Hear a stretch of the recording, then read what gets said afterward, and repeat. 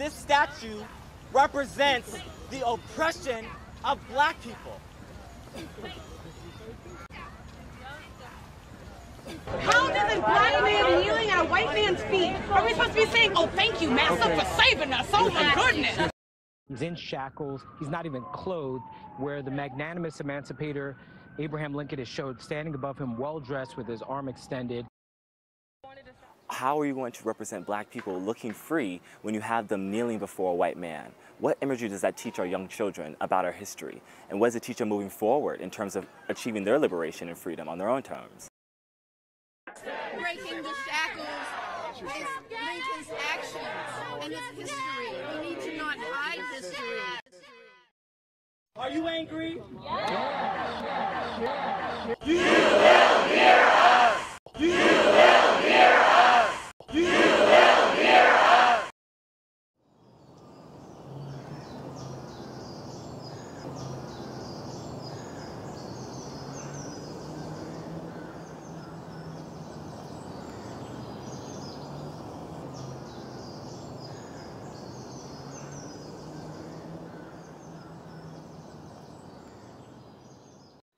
Monuments have been around for thousands of years. They are created to commemorate a person or significant historical event intended to speak to generations not yet born, to document what mattered to the monument's creators. The Emancipation Monument has stood in Lincoln Park since its installation on Capitol Hill, April 14, 1876, the 11th anniversary of Abraham Lincoln's assassination. When Charlotte Scott, a freed woman from Virginia, learned of Lincoln's assassination, she declared that the colored people had lost a great friend and should raise a monument to his memory. It would be a fitting show of respect and appreciation for the martyred president who signed the Emancipation Proclamation January 1st, 1863, freeing persons held as slaves in the rebellious states. From the very beginning, the project was intended to be funded entirely by Black Americans. John Mercer Langston, a prominent Black public servant and attorney, was involved in the effort to raise the needed funds from Black Americans that took him across the country and succeeded. He and Frederick Douglass, orators, statesmen, and abolitionists, were both on the installation ceremony planning committee. The significance of newly emancipated Americans creating something tangible and lasting was front and center in the minds of those whose donations made the monument a reality. Joseph T. Wilson, a Black Union soldier who became a leader in Black politics and writer after the war, wrote extensively about the statue. There are those, perhaps, who may think that some other form of testimonial, such as the endowment of some great charity, would be better. But the colored people of the United States, and especially the liberated bondsmen, wish something tangible and visible to the eye of present and future that will testify of their love and gratitude to their great deliverer.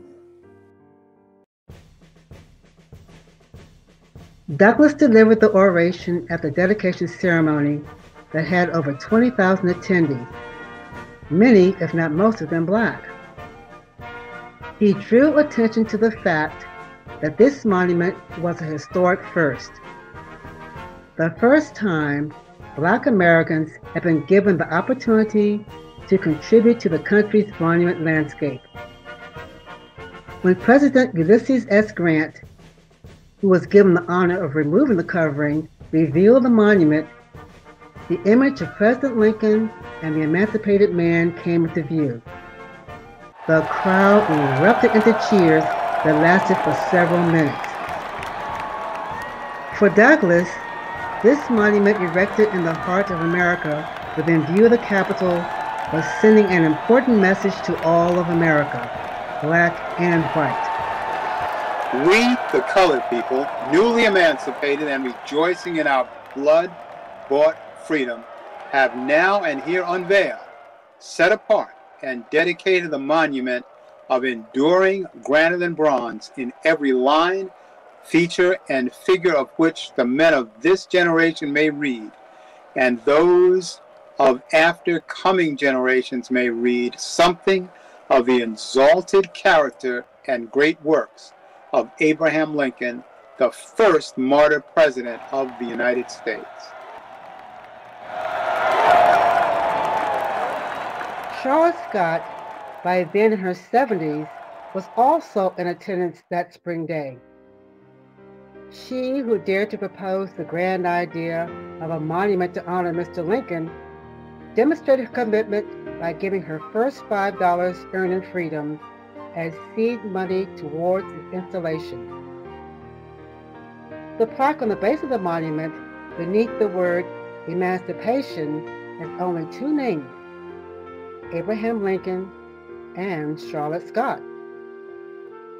This monument, therefore, not only honors Abraham Lincoln, but also celebrates the commitment and character of Charlotte Scott and cements her place in history.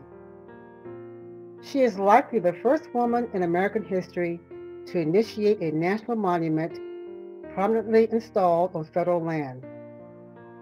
All this at a time when women, white and even more so black, had little agency and were unlikely to receive public recognition for their achievements.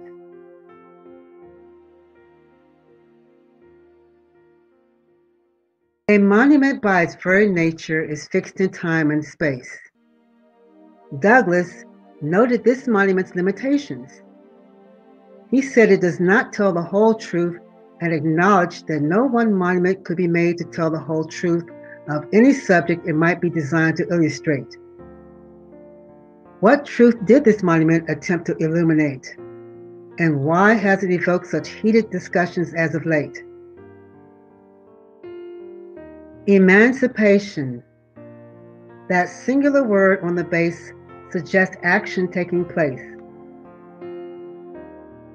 Lincoln holds in his right hand the Emancipation Proclamation, the official document that freed slaves in rebellious states. As Douglas said earlier, much blood was shed before freedom was nationwide. This other man portrayed in the monument is not just some generic figure, but is based on Arthur Alexander, an actual former slave, whose heroic actions saved the lives of Union soldiers and hastened his own freedom. This moment of transition, frozen in time and space in this artifact, is a moment of emancipation.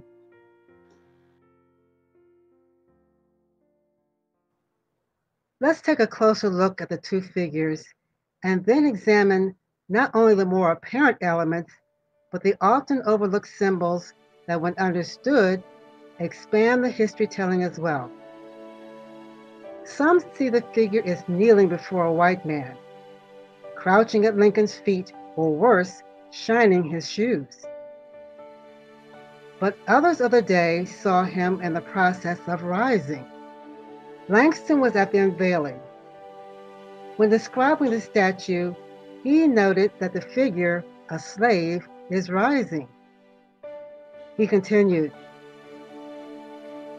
He is represented as just rising from the earth, while his face is lighted with joy as he anticipates the full manhood of freedom. One hand is knuckles curled, pressing downward. Looks like a runner pushing off, getting ready to sprint. This figure is not resigned to an unjust state, but demonstrating the vigorous action to take his rightful place among free men. His shoulder and arm muscles embody strength and resolve. Though a shackle remains on his raised hand, he firmly grips the broken chain that no longer can hold him. Now, Let's compare the Emancipation Monument to other contemporary statues and their use of similar imagery. Let's start with Lifting the Veil of Ignorance by Charles Keck, installed in 1922 on the grounds of Tuskegee University. Here we see Booker T. Washington, a former slave himself, lifting the veil of ignorance that once covered the black man, shown clutching a book representing education, a right that was denied him by law.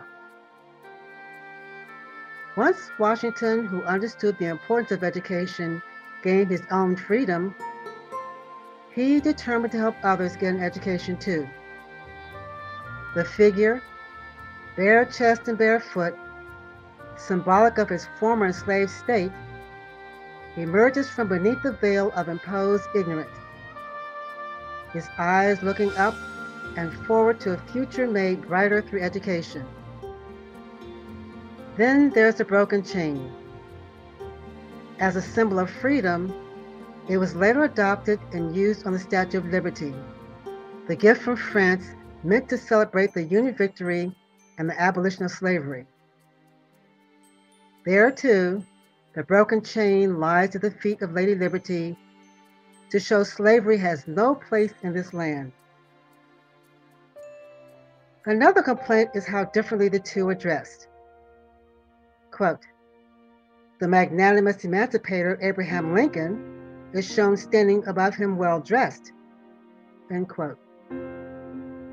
Lincoln was over 6 feet tall, which would certainly accentuate the visual proximity.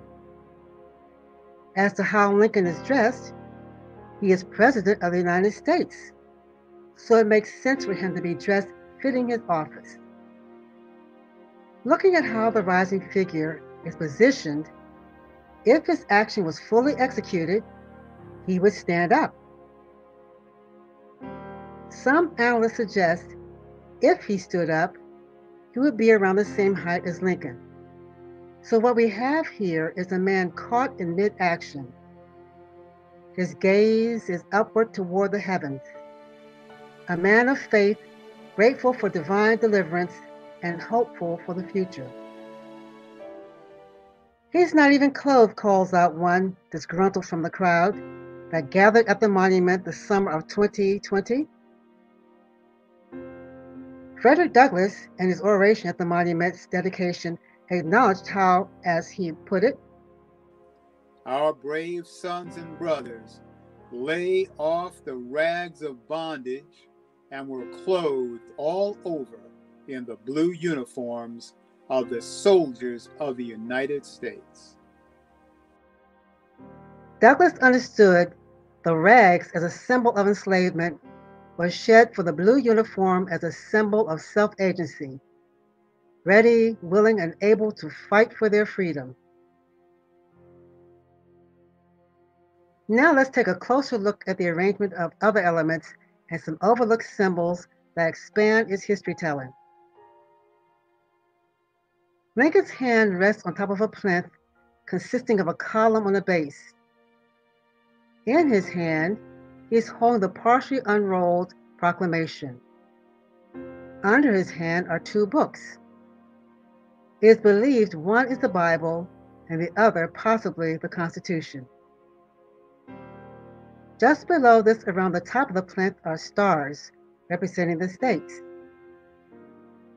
A profile of George Washington, the first elected president of the United States, is flanked on each side by what are called fasces, which is Latin for a bundle.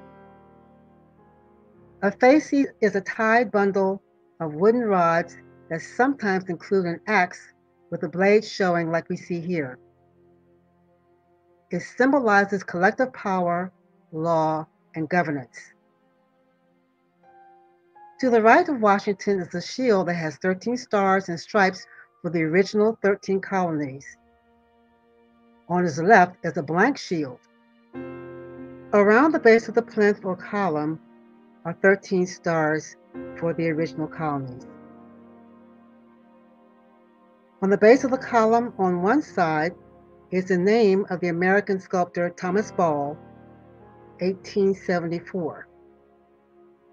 On another face is the name of the foundry located in Munich, Germany, where it was cast.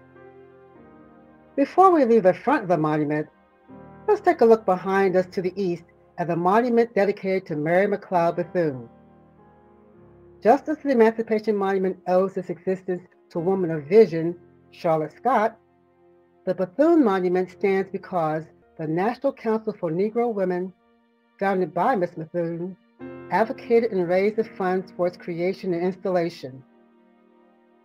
Bethune, a daughter of former slaves, was born in 1875, 1 year before the Emancipation Monument's installation. Her extraordinary life as a civil rights leader and educator was the realization of freedom's promise written in the proclamation held in Lincoln's hand.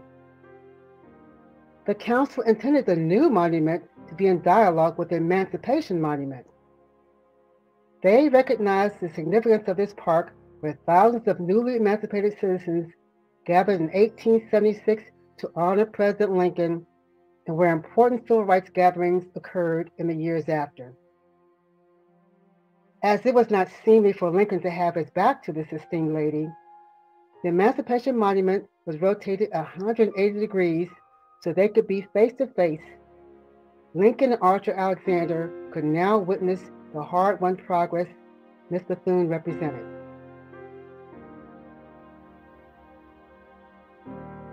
Now we come to the back of the group. Most visitors to the monument are so focused on the front, they tend to neglect or overlook the back, where so much more meaning is included. Looking at the back of the arrangement, behind Archer is the remaining stump of a pillory or whipping post that has been chopped down, making it impotent. The attached ring once held a chain used to restrain a victim.